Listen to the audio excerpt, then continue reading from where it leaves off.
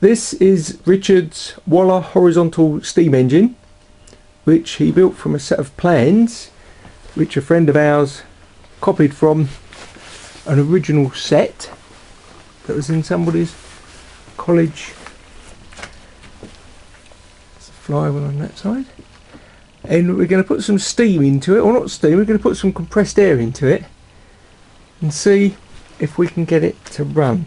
We did a test run about 6 months ago and actually got it all timed up, but since then it's been sitting on the sideboard in its case. So now we're going to give it a run and see if we can get it to go. You can see there's quite a lot of detail in there. There's the cylinders, or cylinder, valve block, the crosshead, the flywheel.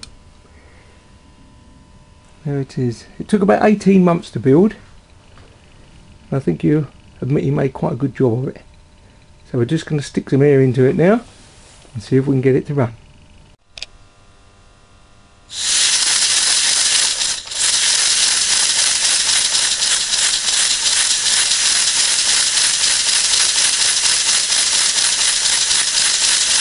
These engines were originally used for pumping the gas from the gasworks into the gasometers. Something you don't often see these days, mostly being dismantled now. Let's have it down on the top.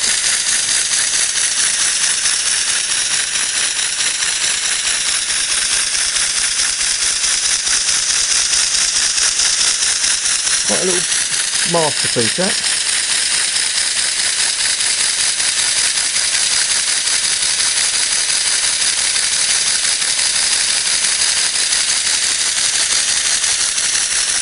Around the side.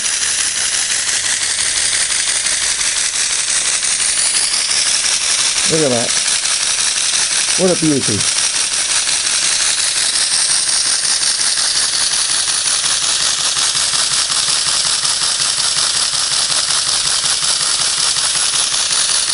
So that's it.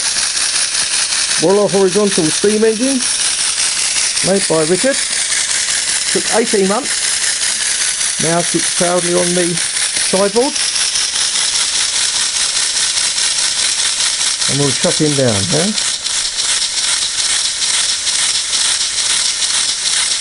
Look at that, sweet as a nut.